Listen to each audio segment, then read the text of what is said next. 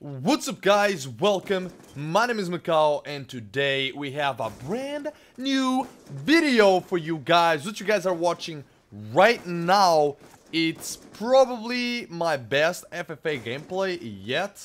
I go 30-2, all gun kills, no kill streaks, you know me, I have a couple of pistol kills here and there. I cut out me just running around or just looking around because since it is FFA, you will notice right now that the main area where I stay on is right by the jets or on the opposite side of the map. You guys will see that. So I thought about, just cutting the boring parts because there's really no point of, me putting myself there just looking around left and right. And the clip that you guys saw at the beginning, it's quite an old clip. I remember I was trying to do a live commentary and randomly I got that quad feed on FFA.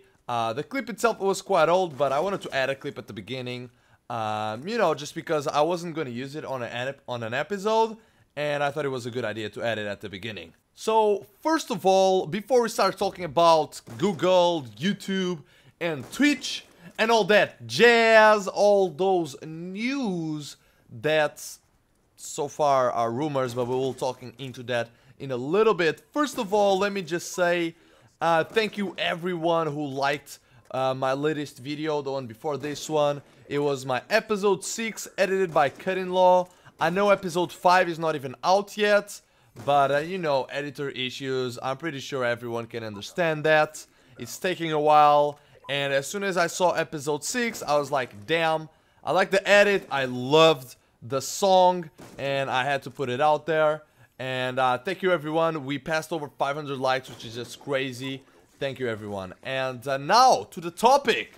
I know the video is almost over, but that's, it is what it is.